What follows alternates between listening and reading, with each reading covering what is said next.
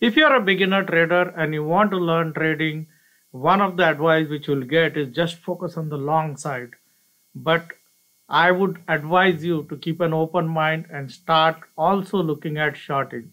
There is a lot of money in shorting. In fact, there are many traders who make money just shorting. They don't even take a wrong trade. So there are valid methods of shorting. And one of the problem is the advice which is given is a lot of time can stop you from exploring shorting methodologies. In fact, and I am an example of that, which I didn't for the first 10 years, didn't look at shorting seriously, listening to other people. So this is why I take my advice and start looking at shorting right from the beginning. There are many shorting methods which work. Parabolic shorts is one very popular method which works very well.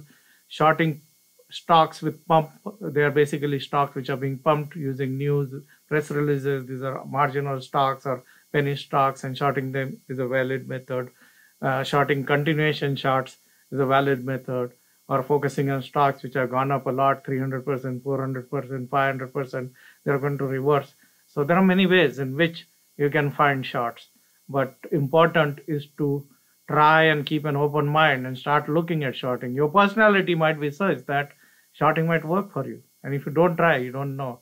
And also from a longer term perspective, you want to be developing both long and short methods, because if you have both long and short methods, it's very easy to make money even if the market is going down.